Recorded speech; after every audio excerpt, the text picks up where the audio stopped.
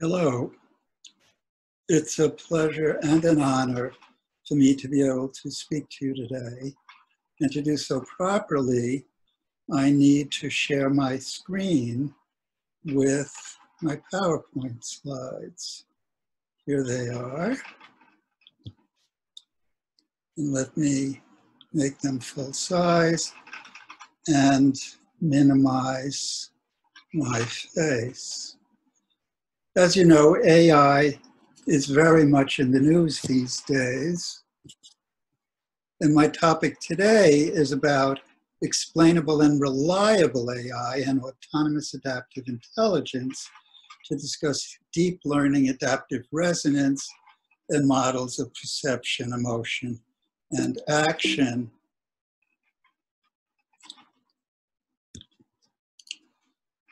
So this lecture is based on the following article with a similar name that's published open access and is also on my webpage. It summarizes core problems of deep learning, such as its untrustworthiness because it's unexplainable, and it's unreliable because it experiences catastrophic forgetting. The article explains how adaptive resonance overcomes them, indeed overcomes 17 problems of deep learning, and outlines a blueprint for achieving autonomous adaptive intelligence. So the article was recently published in a special issue about explainable AI, whose editors wrote, though deep learning is the main pillar of current AI techniques and is ubiquitous in basic science and real-world applications, it is easy to fool. And it also cannot explain how it makes a prediction or decision. In other words, deep learning is not trustworthy. No life or death decision, such as a medical or financial decision, can confidently be made using deep learning. Deep learning uses the backpropagation algorithm for how to predict output vectors in response to input vectors. Backpropagation was based upon perceptron learning principles that Frank Rosenblatt started introducing in the 1950s. It has quite a complicated history, as Jürgen Schmidt-Huber nicely reviews in an article this year. Its main contributors include Shinichi Amari, Paul Wervos, and David Parker. Backpropagation reached its modern form with simulated applications in Paul Wervos' 1974 article, and was then popularized by Rummel, Hinton, and Williams 12 years later. Here is a schematic of the backpropagation circuit, a figure printed from Gail Carpenter's 1989 review of neural networks. In it, information flows feed forward from input to the actual output. Learning is supervised because there's an external teacher who provides a target output on each trial, and the teaching signal is the error or mismatch between the actual and target outputs. But to get the teaching signal, which is computed in level F3, to change the adaptive weights in level F2, there's no network pathway whereby to reach F2. And so there's an artifice called weight transport in which one physically lifts these weights and transports them so that they can be used to learn. So this is both a non-local operation and a non-biological one. Moreover, learning is slow. The adaptive weights change just a little to reduce the error on each learning trial. Therefore, it requires many trials to learn often. You might need possibly hundreds or thousands of trials to learn a database. This is to be contrasted with fast learning, where adaptive weights can zero error signals on each trial. For example, you can learn a face that you see just once and remember it for a long time. Moreover, backpropagation and deep learning are susceptible to catastrophic forgetting. During any learning trial, an unpredictable part of its learned memory can suddenly collapse. So because of this, deep learning is neither reliable nor trustworthy. Why is this? Well, all inputs are processed by a shared set of learned weights. The algorithm cannot selectively buffer learned weights that are still predictively useful. There's no attentional mechanism. This problem indeed occurs in any learning algorithm whose shared weight updates follow the gradient of the error in response to the current batch of data points while ignoring past batches. There have been multiple efforts to fix backpropagation, to selectively slow learning, quote, on the weights important for supervised learning and reinforcement learning problems by optimizing parameters using Bayes' rule, as was suggested a few years ago.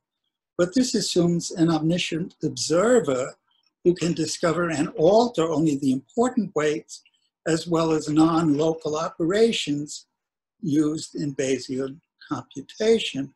And the same problems occur where you try to augment backprop with evolutionary algorithms, with diffusion-based neuromodulation, and so on. So these efforts to overcome catastrophic forgetting hereby created additional conceptual and computational problems. I view them as adding epicycles to ameliorate a fundamental flaw in the model, which is reminiscent to me of adding epicycles to correct problems in the Ptolemaic model of the solar system.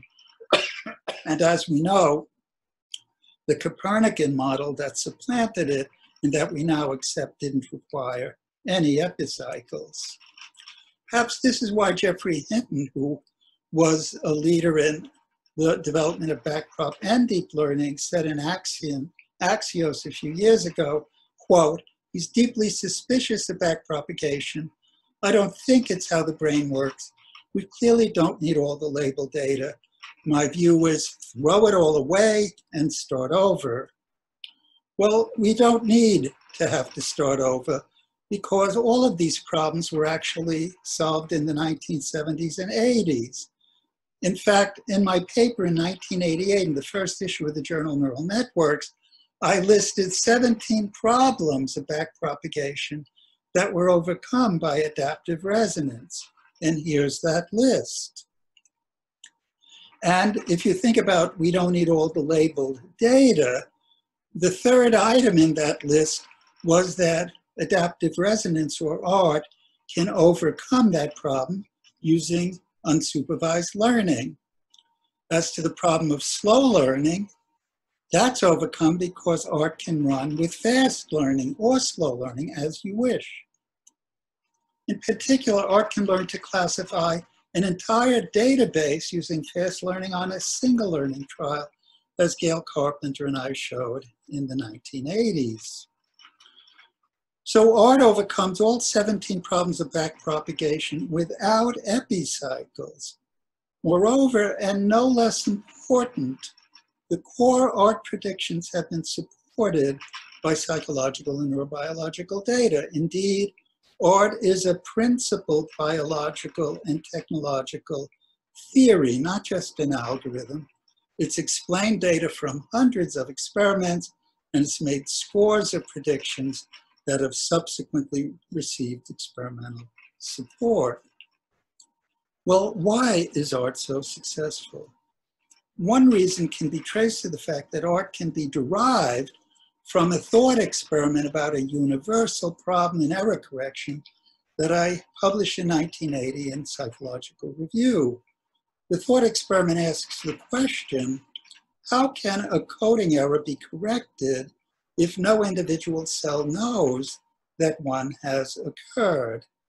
And let me quote from my article, the importance of this issue becomes clear when we realize that erroneous cues can be accidentally be incorporated into a code when our interactions with the environment are simple, and will only become evident when our environmental expectations become more demanding. And even if our code perfectly matched a given environment, we would certainly make errors as the environment itself fluctuated. So ART tries to solve the problem of autonomous local learning in a changing world. And so a purely logical inquiry into error correction is translated at every step of the thought experiment into processes learning autonomously in real time with only locally computed quantities. Moreover, the thought experiment uses familiar environmental facts about how we learn as its hypotheses to derive art, and the art circuits naturally emerge from things that we all know because they're facts that are ubiquitous in our daily experience. Art circuits may thus in some form be embodied in all future autonomous adaptive intelligent devices, whether biological or artificial. And art has perhaps for this reason already been used in many large-scale engineering applications.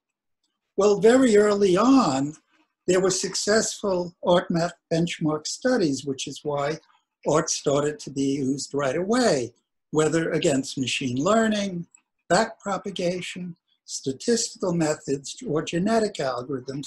Art did better in accuracy and/or training speed. And that led to many large-scale applications in engineering and technology, some of which you can find at our Tech Lab website at BU. One of them being the Boeing parts design retrieval system that was used to design the Boeing 777, which was a challenge because that inventory included 16 million, 1 million dimensional vectors and was continually growing. It's a non-stationary parts inventory, and one needed fast learning and stable memory to learn and search it. In terms of large-scale problems like satellite remote sensing, Gail Carpenter showed in 1999 with her colleagues how an art map system can learn a map from remote sensing data that blew an AI expert system out of the water. It took the AI system a year with very large site-level pixels. ArcMap did it a day. It didn't need any of these ad hoc rules, and it did it with an order of magnitude smaller pixels. Gail Carpenter went on to show how you can do information fusion in remote sensing, how even if you have multiple observers using different labels that are perhaps incomplete or inconsistent or even wrong, how you can get inconsistent knowledge from inconsistent data by automatically learning and stably storing one-to-many mappings, leading to Gail's demonstration of how you can self-organize a hierarchy of cognitive rules, and these rules also give you confidence measures in how different categories predict higher, more abstract representations in the hierarchy. There have been many more recent applications of art. For example, in the special issue of Neural Networks in December 2019, Don Wunsch, the editor of that special issue, had an initial article where he summarized some of these developments, and then in a long article within the issue itself, they surveyed adaptive resonance theory neural network models for engineering applications up to the present. So backpropagation is a feed-forward adaptive filter, but art is more than that. It's an explainable, self-organizing production system in a non-stationary world. It's self-organizing because it can autonomously carry out arbitrary combinations of unsupervised or supervised learning trials with the world as its only teacher. It's a production system because it uses hypothesis testing to discover and learn rules via a top-down matching process that focuses attention on critical feature patterns that predict behavioral success while suppressing irrelevant features. It's explainable using both of its activities or short-term memory STM traces and its adaptive weights or long-term memory or LTM traces. observing the STM traces in a critical feature pattern, explain what the recognition categories code and what features predict goal-oriented actions. Moreover, the long-term memory traces in fuzzy ArcMap translate into fuzzy if-then rules that code what combinations of features in what numerical ranges control successful predictions. So here are some of the ARC mechanisms that define it as an explainable, self-organizing production system. It includes, of course, that it's a bottom-up filter, as also as backprop and deep learning, but that's supplemented by top-down learned expectations and two types of recurrent inhibitory feedback interactions that help to choose recognition categories and, excuse me, the critical feature patterns. These top-down expectations use what I call the ART matching rule to learn how to focus attention on critical features that code predictive success. The ART matching rule embodies how the brain does object attention, and it helps to stabilize learning and thereby avoid catastrophic forgetting. It's realized by a top-down modulatory on-center off-surround network. So in particular, let's say you have bottom-up inputs activating feature detectors. So let's say nothing else is going on. Well, let's say you activate a category and it tries to read out, and it's excitatory top-down learned prototype, but it can't fully activate the features because it also reads out a broader inhibitory off-surround. And the excitation and inhibition are approximately balanced in the top-down mode.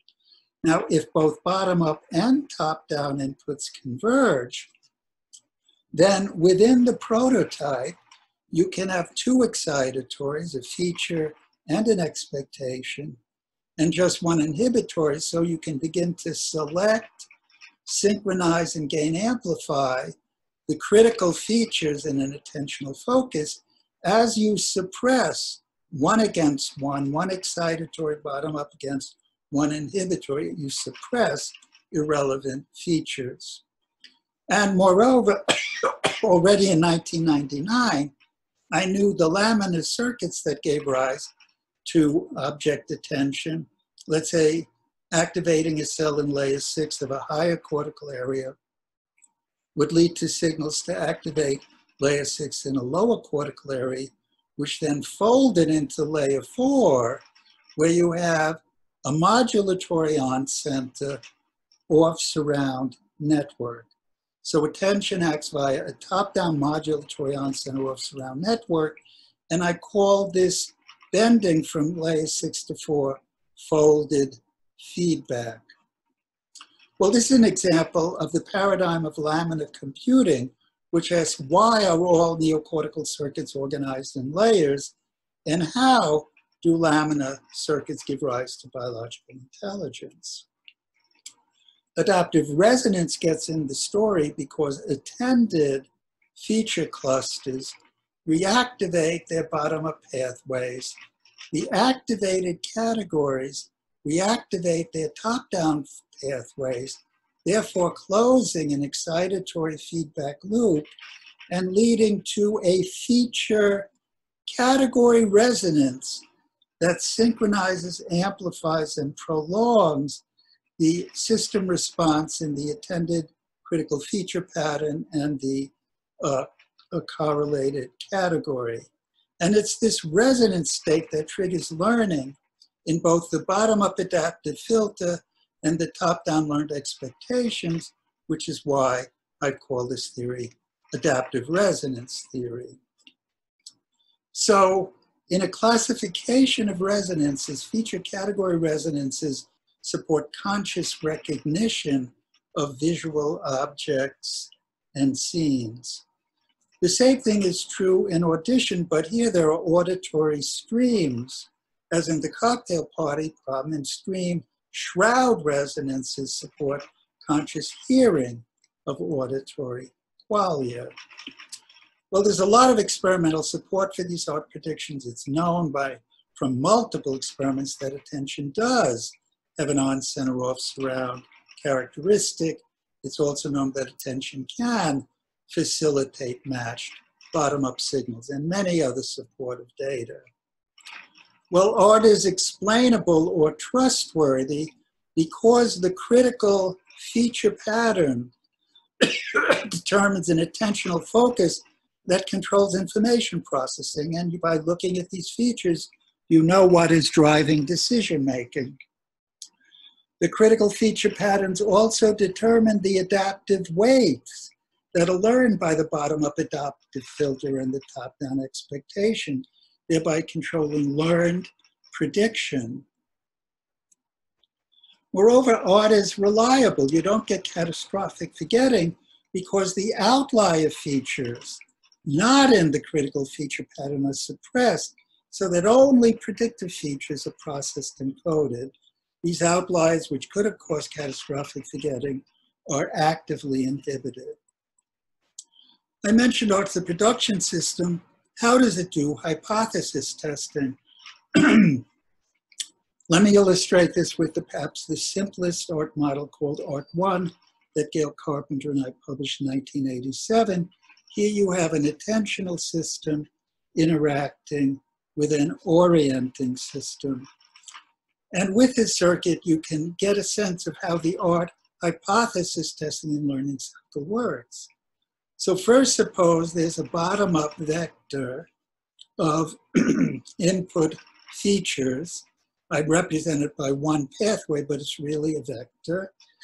And that generates activation of feature detectors, some of them more intense, some quite weak, some not at all. And at the same time this happens, each of these active bottom-up pathways tries to activate the orienting system. But as soon as these features get activated, they try to inhibit the orienting system.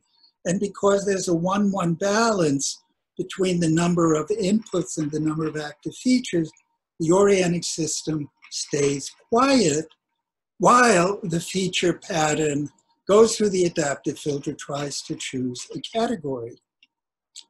The chosen category reads out a learned top-down expectation that obeys the art matching rule to begin hypothesis testing. And if there isn't a very good match, a number of these features can be inactivated, reducing, therefore, the total inhibition on the orienting system. And the question is, how big a difference between excitation and inhibition can the orienting system tolerate before it fires? And vigilance determines how big a mismatch causes reset. Well, once reset occurs, there's a non-specific burst of arousal. Novelty is arousing. That shuts off the active category, eliminates its top-down signals, and thereby enables you to instate the original feature pattern and select a different category conditioned on the disconfirmation of the previous category, which stays inhibited for a while. And now this goes on for a while, this surge, so that you have a dynamic cycle of resonance and reset. And it's a mathematical theorem that as categories are learned, search automatically disengages, leading to direct access to the globally best matching category. And this explains how you can quickly recognize familiar objects, even as you get older. You know lots more things about the world. So when you see a Ma, you can say, "Hi, Ma," without doing an N over log N search through everything else you know. There's a lot of support for this hypothesis testing cycle. For example, from human scalp potentials, with Jean-Paul Banquet in the 80s, we showed that you get sequences of P120, N200, and P300 in mismatch events, where these correspond to a mismatch, triggering nonspecific arousal, and reset of the category that's currently coded. for a long time also, starting with Bob Desimont's lab. It showed that there is an active matching process that's reset between trials, and this was recorded physiologically in infratemporal cortex, where categories are learned in Desimont's lab. It's also known that processing negativity, which is due to top-down matching, and the N200, which is due to this reset and mismatch, have complementary properties: top-down, bottom-up, conditionable, unconditionable, specific, non-specific, match, mismatch. There's beautiful complementary computing in adaptive resonance theory, where complementary computing is another paradigm that I introduced, which explores what's the nature of brain specialization. Complementary computing asserts new principles of uncertainty and complementarity that clarify why there are multiple processing streams in the brain with multiple processing stages to realize a kind of hierarchical resolution of uncertainty, as this famous macrocircuit of the visual system illustrates from the laboratory of David Van Essen. What are complementary properties? Let's start with analogies: a key fitting its lock, or puzzle pieces fitting together. Let me state some of its characteristics in words and then illustrate it in greater and greater detail. Computing one set of properties at a processing stage prevents that stage from computing a complementary set of properties. The complementary parallel processing streams are balanced against one another such that interactions between the streams overcome their complementary weaknesses. And I say this with confidence because we now know about quite a few pairs of complementary processes. These are just a few of them. So in summary, backpropagation and deep learning do not have short-term memory activation patterns, short-term memory critical feature patterns, any form of attention, or any fast information processing. They don't have long-term memory top-down learned expectations. They don't have hypothesis testing using interacting short-term memory, long-term memory traces. In fact, there's no neural architecture, as we find by contrast in complementary computing. Moreover, Gail Carpenter and I showed in the 80s already how easy it is to get catastrophic forgetting. You don't need a large database to show catastrophic forgetting if the ART matching rule doesn't hold. In fact, we showed in any of infinitely many lists of just 4 input vectors, A, B, C, D, can exhibit catastrophic forgetting if they're repeated cyclically in the order A, B, C, A, D, A, B, C, A, D, and so on. If these input vectors are related by some general subset requirement, D is a subset of C, a subset of A, and so on. And here are a couple of coding examples: A, B, C, A, D, A, B, C, A, D. If you do have the ART matching rule, learning is finished by the second trial here. But if you remove the ART matching rule, then, for example, A is first coded by category 1, then by category 2, then by category 1, then by category 2. You have superset recoding in the prototypes of the single pattern A, showing catastrophic forgetting. Well, what can we say about vigilance? Vigilance determines what features are learned in the critical feature pattern. It clarifies how our brains learn concrete knowledge for some tasks and abstract knowledge for others. In particular, high vigilance will learn narrow categories that are also concrete, like a frontal view of your mother's face. Low vigilance will learn broad and abstract categories, like everyone has a face. And it's important to realize that critical feature patterns are explainable at every level of vigilance. Here's an example of just classifying the alphabet at 2 vigilance levels, a lower 1.5, a higher 1.8. And notice by the time you get to the letter T, there are more categories here and they're more concrete than they are here, where you only have 4 categories and they're more abstract. Moreover, vigilance actually occurs in the infratemporal cortex. Desimone's lab, again, was early to show it when they contrasted easy versus difficult discriminations, where difficult ones required higher vigilance, leading as expected to enhancement of the responses and sharpened selectivity for attended stimuli. You can see how vigilance is computed quite simply. Let's say you have an input vector I that's activating a feature pattern X. Well, then that input vector is multiplied by a sensitivity or gain parameter rho on the way to the orienting system. That rho is the vigilance. And then you're going to subtract the activity pattern from that excitation. And so the total excitation minus the total inhibition is what the orienting system computes. If it's less than 0, the orienting system isn't activated and you can resonate and learn. And if it's greater than 0, the orienting system is activated, which triggers a reset and search for a new category. Well, how do you change vigilance based on predictive success? For that, you need to go from unsupervised to supervised art models, including fuzzy art map, where in addition to having an unsupervised art system processing inputs and an unsupervised art system processing outputs, you have an intermediate map field that associates input categories with object labels, which you can do because of the bidirectional flow of information here. And using fuzzy art map, you can learn both many-to-one and one-to-many mappings.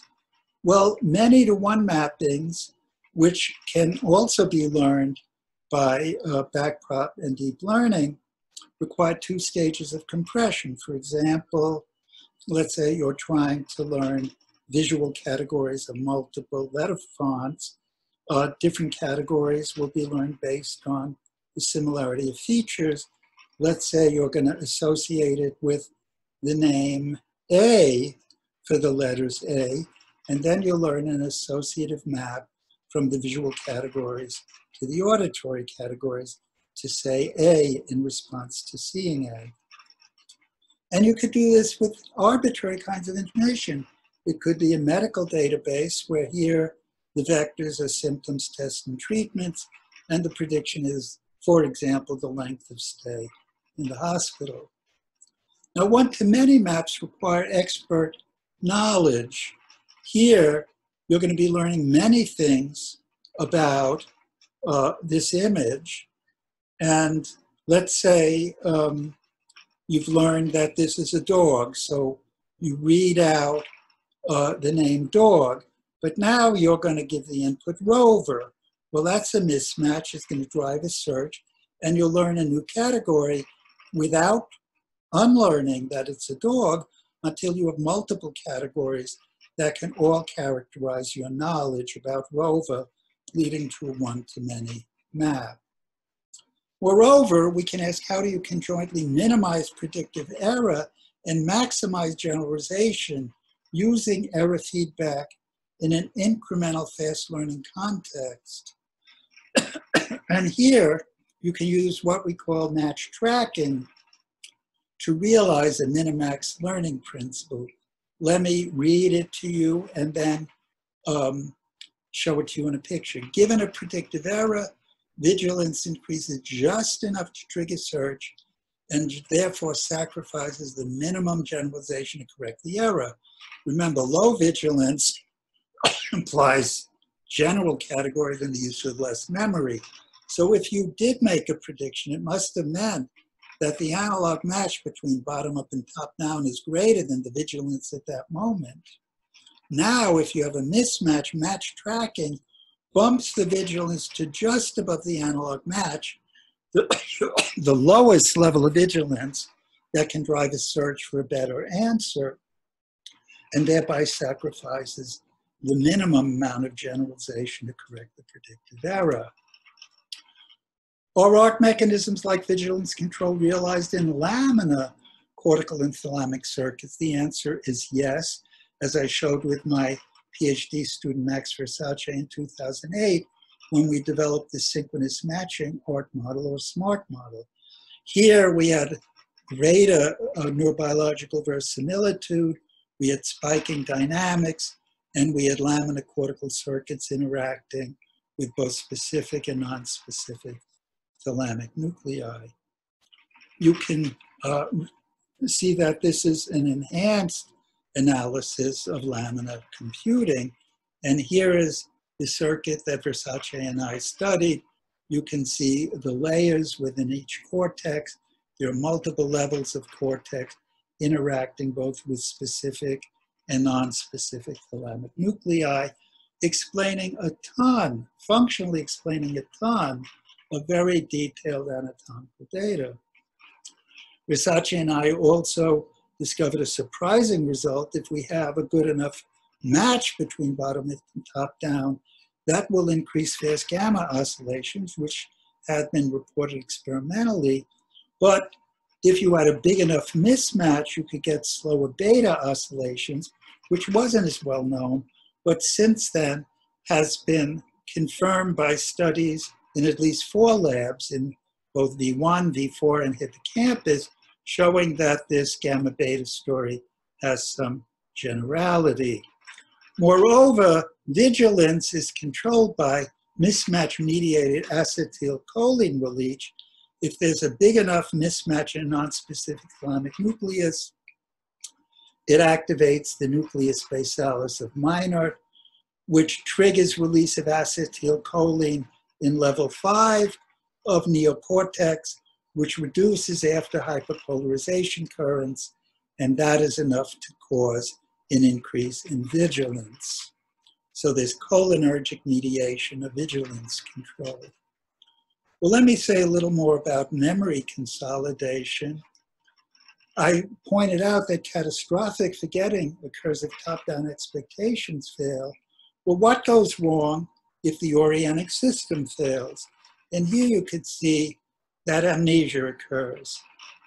Normally, there's a dynamic phase of memory consolidation while an input exemplar still drives memory search before you get direct access to the best matching category. But if you cut out the orienting system, which in this case can include the hippocampus, you get a formal amnesic syndrome. You get unlimited anterograde amnesia because without the orienting system, you can't search for new categories. You can get limited retrograde amnesia because you can get direct access to a category without search if you've already consolidated your memory. It's therefore a failure of consolidation. You get defective novelty reactions, including perseveration, because novelty is computed by the orienting system. And it's been shown that memory consolidation, novelty detection are detected by the same structure. And here's one of those structures. There's normal priming because priming takes place entirely in the attentional system. Learning can occur, but it's the first item that dominates because you can't search. And in like manner, you have an impaired ability to attend to relevant dimensions of stimuli because you can't search to focus attention properly. It's hard to change an established habit because of that. Again, memory consolidation, novelty detection, mediated by the same structures. And there's a reduction in novelty-related hippocampal potentials as learning proceeds. And as consolidation occurs in the model, you proceed to direct access where you don't need the orienting system. Moreover, it's been shown there's vigilance control manifested during medial temporal amnesia. And this is a story in which trying to model Knowlton and Squire's data about amnesia, Nosovsky and Zaki showed they could do it with a low sensitivity parameter in their algebraic model, but low sensitivity plays a role similar to low vigilance in art, and you get low vigilance if you knock out your organic system. Well, all this vigilance data is in the infratemporal cortex, and the infratemporal cortex is just a small part, a category learning object attention part of what I call predictive art, or the part architecture, which I recently published in 2018 to show how prefrontal cortex learns to control all higher order intelligence. And there are regions of the brain, identified regions, where we have detailed models to explain reinforcement learning, emotion, motivation, adaptively timed learning. Others where we've explained working memory, learned planning, prediction, and optimized action data, and then also perceptual data. So this kind of highly heterogeneous organization is shows that each brain region in nature and in predictive art carries out a different function, which is radically different from the homogeneous organization of a typical deep learning network. Deep learning, albeit it can be useful in some applications, has really nothing to do with how our brains work. Well, now let me jump a little to explainable visual percepts. It's known that the functional units of biological vision are completed depth-selective boundaries, which gate the filling in of depth-selective surfaces, and the boundaries and surfaces are also computationally complementary. Let's look at the boundaries and surfaces. You have depth-selective boundaries, which send topographic signals to depth-selective surface representations. And also, you have what's called feature contour inputs. These are color or brightness signals where the illumination has been discounted that are topographically input to different locations in these surface representations.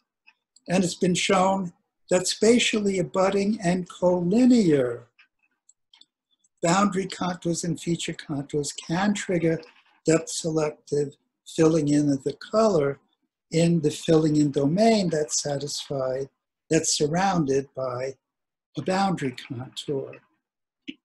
These boundaries and surfaces are explainable by observing their depth selective, spatially distributed representations. Boundaries and surfaces are also computationally complementary. Again, this is the question of complementary computing. And we know that visual boundaries and surfaces are complementary for many years. This is the visual perception part of the figure. Well, what is a visual boundary or grouping? It could be an illusory contour. It could be texture pop out. It could be 3D shape from texture. It could be figure ground separation. So a boundary is emphatically not just an edge. And the boundaries and surfaces are computationally complementary, as this famous illusion called neon color spreading shows. Look here, you can see a bluish hue within this emergent square, but neither the blue nor the square are in the image, which consists only of these black and blue arcs. This illusion illustrates boundary completion and surface filling in.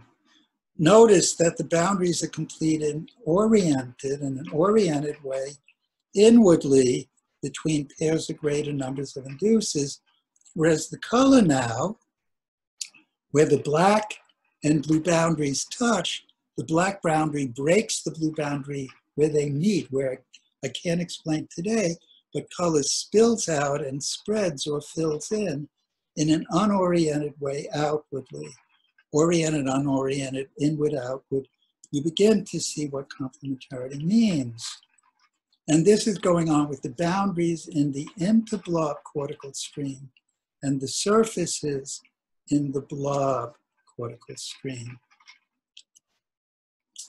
Well, what about this third property, insensitivity to direction of contrast? What does that mean? Well, that's the difference between seeing versus knowing, or seeing versus recognizing.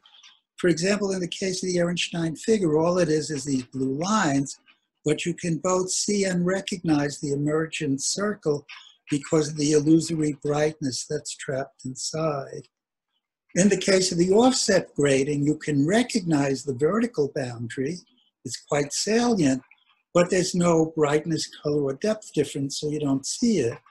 So you recognize it, but you don't see it, showing that some boundaries are invisible or amodal. So we can consciously recognize things we don't see. But I actually showed many years ago that all boundaries are invisible in the boundary stream.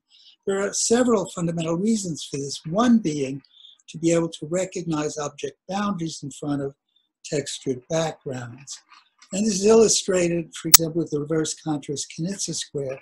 Here you have a black gray or a dark light contrast grouping with a white gray or a light dark contrast. Opposite polarities can group, as can like polarities, and the opposite and like polarities all form a unified square. Likewise, if I go around the circumference of the gray disk, I have a gray black that's light dark, a gray white that's dark light, dark light, light dark, dark light, light dark. If we had separate boundary systems for the light darks, there'd be a boundary with big holes in it and color would spill out. Likewise for dark lights. But if the light darks and the dark lights are both computed at each location, then you can have a unified boundary around the whole circumference. And this is accomplished at a very early stage in the brain, where in cortical area V1, at each location, pairs of like-oriented simple cells with opposite contrast polarity sensitivities pool their inputs at the next stage at complex cells, which can therefore respond to both dark light and light dark as we need. So insensitivity to direction of contrast means all boundaries are invisible, so in particular you can form those complete groupings. Well, what does sensitivity direction of contrast means? Another way of saying it, if boundaries are invisible, how do we see? And this I would contend is due to filling in of surface color, where boundaries define the compartments within which lightness and color spread, whether it's the Ehrenstein disk or this Varin version of neon color spreading. The Craig-O'Brien-Cornsweet effect is a beautiful classical example of filling in. It looks very innocent. Here you have a uniform dark gray region, a uniform light gray region surrounded by a black border, but something very interesting is going on. I'm going to remove the black border, and I want you to pay very close attention. I'll count to 3 and remove the border. 1, 2, 3.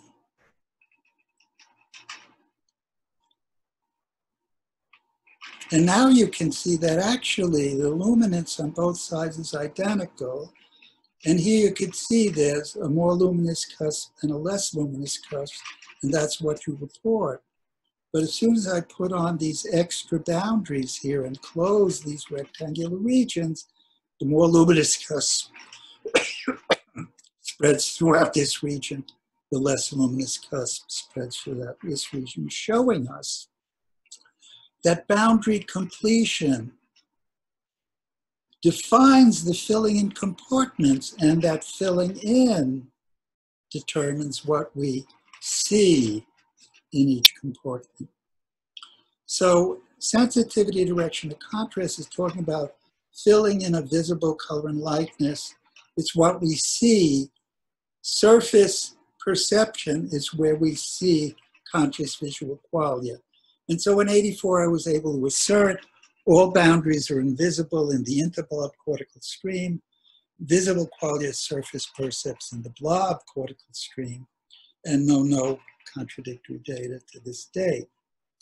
So now we can say all conscious states are resonant states and visible qualia are surface percepts.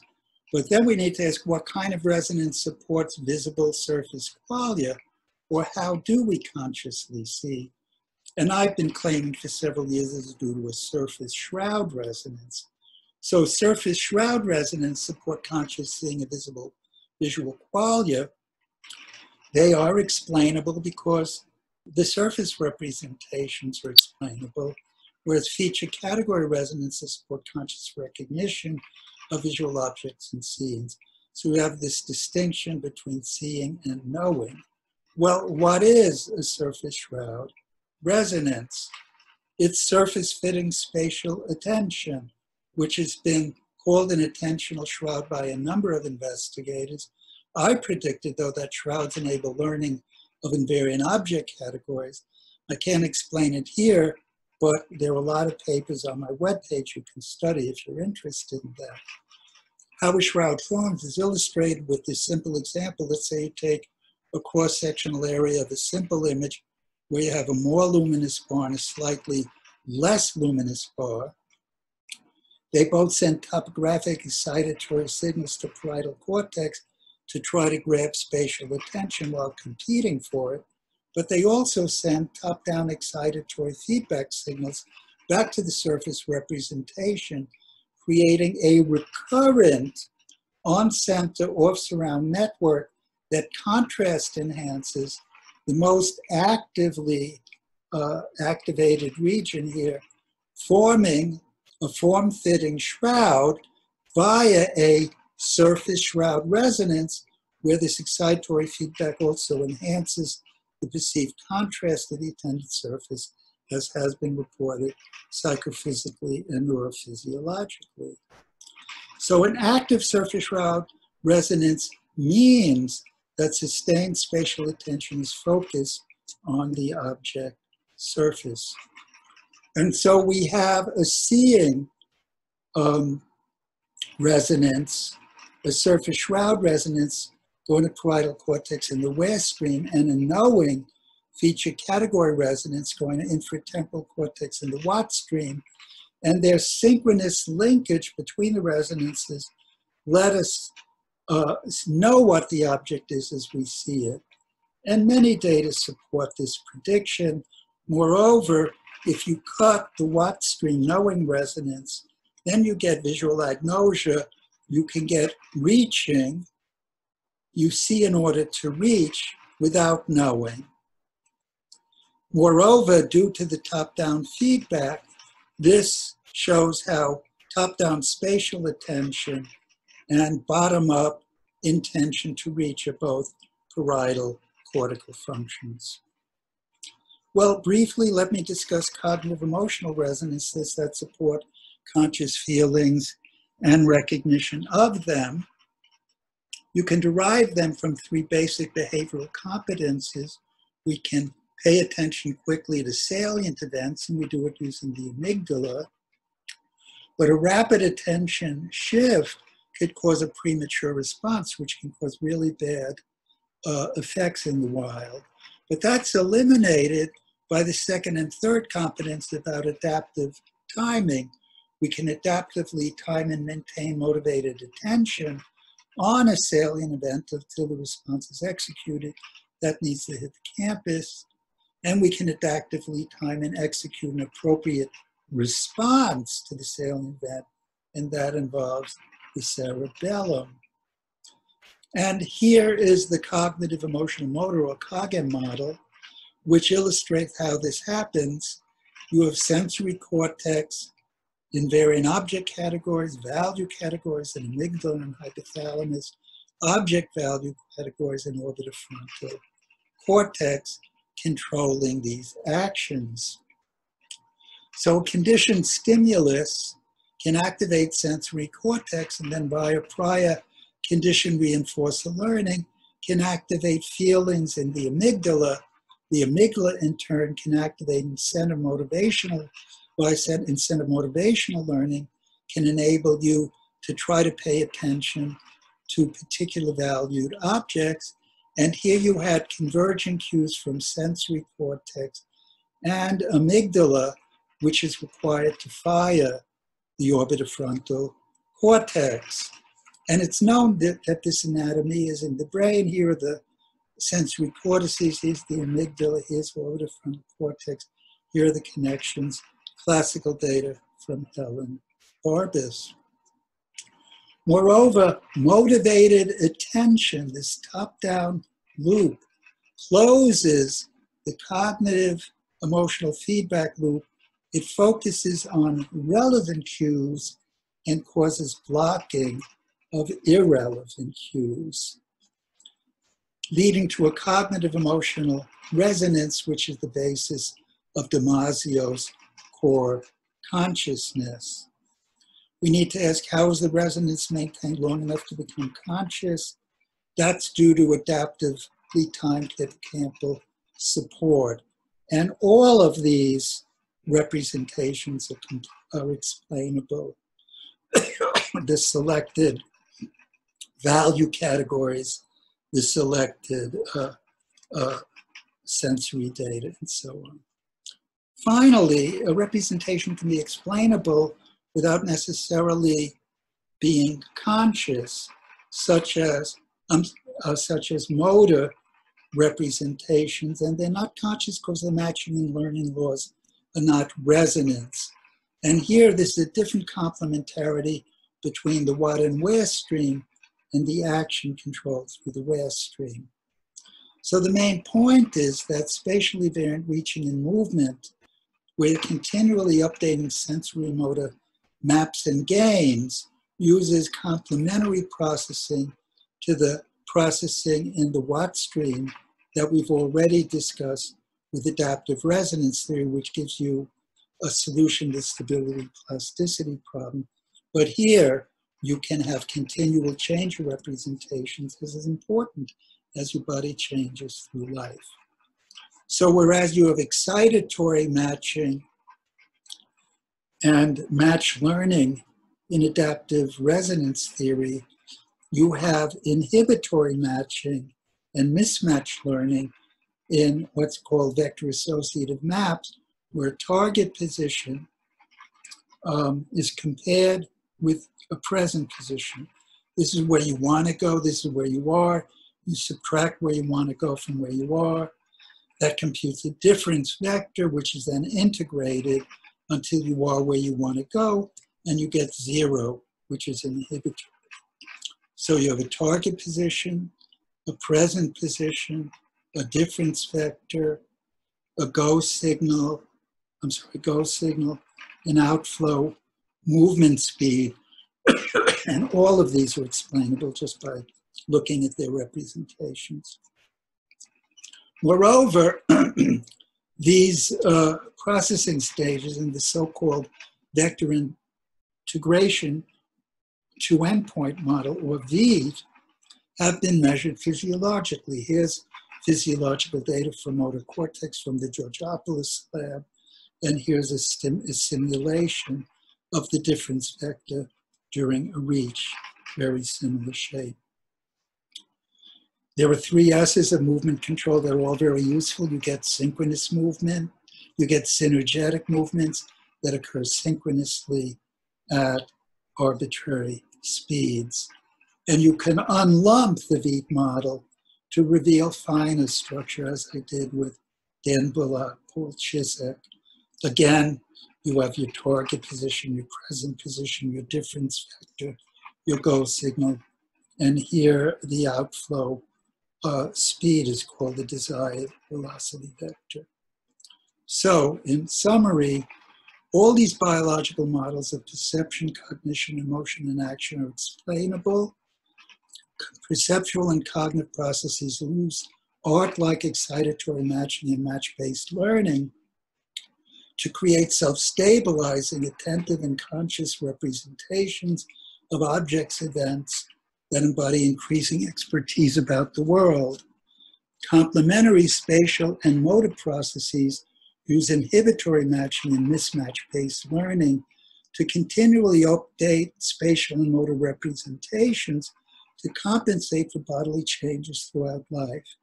Together, they provide a self-stabilizing perceptual and cognitive front end for conscious awareness and knowledge acquisition, which can intelligently manipulate the more labile spatial and motor processes that enable our changing bodies to act effectively in a changing world.